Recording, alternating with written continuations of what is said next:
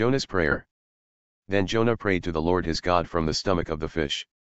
And he said, I called out of my distress to the Lord, and he answered me. I called for help from the depth of Sheol, you heard my voice.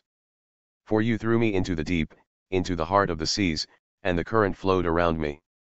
All your breakers and waves passed over me. So I said, I have been cast out of your sight. Nevertheless I will look again toward your holy temple. Water encompassed me to the point of death. The deep flowed around me, seaweed was wrapped around my head. I descended to the base of the mountains. The earth with its bars was around me forever, but you have brought up my life from the pit, Lord my God.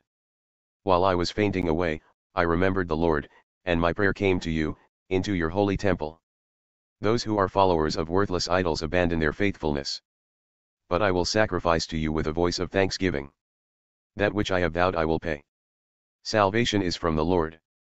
Then the Lord commanded the fish, and it vomited Jonah up onto the dry land.